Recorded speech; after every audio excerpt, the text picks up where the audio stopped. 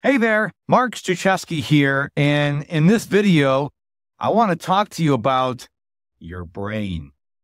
Now, I'm not a neuroscientist. I don't even play one on TV, but I want to talk to you about why you shouldn't trust your brain. Because it's not a question of if it will fail you, but when.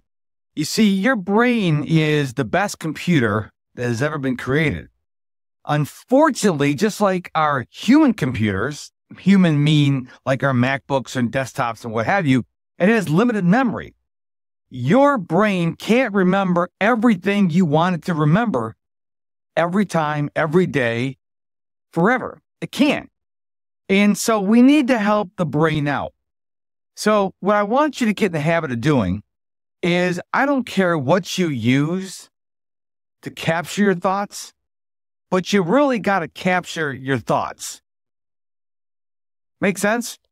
So let's say you're driving down the road and you got an idea. It could be an idea for a podcast or a book you want to write or someone you want to contact, a sales call you want to make, whatever it is.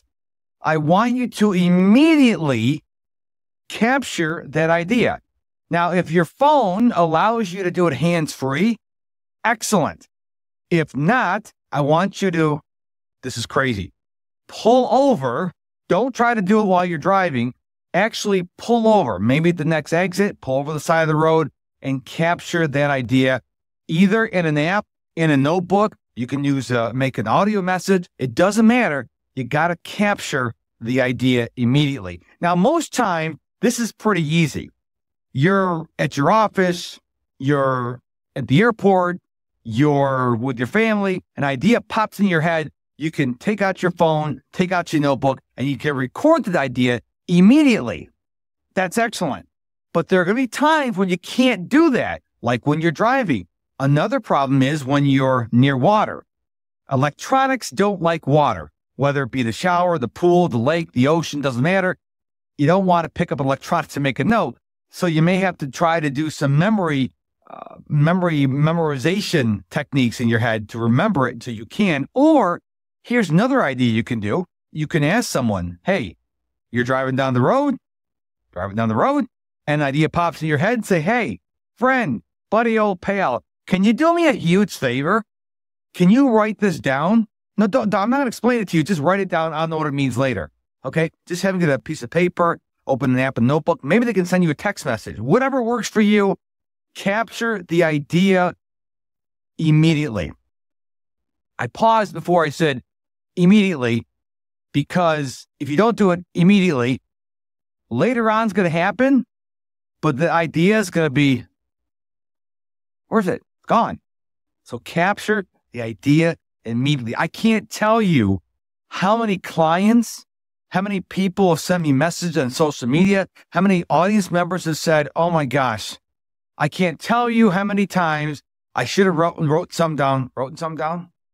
Sounds right. But I didn't, and now I forgot what it was going to be, what I was going to say. And it's a simple technique, but you got to use it. You got to use it. You got to say, okay, Mark, that's really simple, but are you doing it? Or are you trusting your noggin? There's nothing wrong with your brain. Your brain is just fine, but it needs help. So when something comes into your mind, it doesn't have to be business related. It could be, oh, I got to pick up dishwashing detergent. Don't leave it to chance because you'll go wandering around the store going, I was supposed to get something else here. Was it walnuts? No. Cat food? No, I don't have a cat. And but if you captured it, even rudimentarily, if you created a note, you don't have to do something fancy like a shopping list on a reminders app. Just capture it somewhere because then you're helping your brain later on. Now, this is really, really simple, but let me ask you again, are you doing it?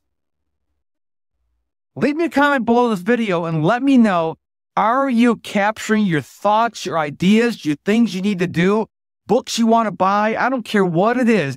Any idea. Hey, Rockstar, thank you so much for reaching the end of the podcast. I truly appreciate your time and attention. So I want to help you more. And the best way to do that is for you to head on over to my website, MrProductivity.com, MISTER, MrProductivity.com. There you can sign up for my free email newsletter, find out about my coaching. Matter of fact, everything and anything, well, except for my credit card numbers and social security number, you can find out at MrProductivity.com. Thank you so much again for your attention. And until we meet again, my friend, which will be sooner than you think, or maybe you'd like, depending on your perspective, don't forget, stay productive and stay